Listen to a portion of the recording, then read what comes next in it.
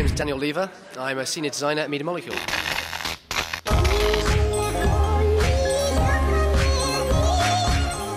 We had a couple of different objectives. We wanted to make a story mode like the first game, but make it a much cleaner experience. Make it an experience which is more grown up in every way. We tried to make it so that every element that you liked about the first game recurred, but yeah, it was pushed forward a bit. So we've got now little cinematics.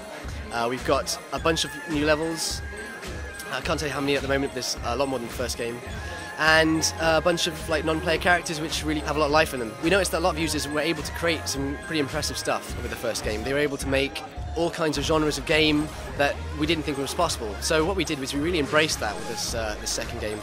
And we thought, let's try and help these people to help more people get to the base standard. So if only one person out of a million people can make a type of really cool shooter, let's make it so everyone can make a base level shooter and then other people can just really push it higher. So we created a direct control seat, which is a way of mapping the 6-axis controls to physical things in the game. We've created artificial intelligent little sackbots, we call them, which is a great way of putting enemies or damsel in distress in your level. Sackboy's a great character, we love him. Obviously we built the game around him, but sometimes you just want to have a tank on your screen and you want it to be driven with the controls, you know, with the 6-axis. You don't have to have Sackboy as like a middleman.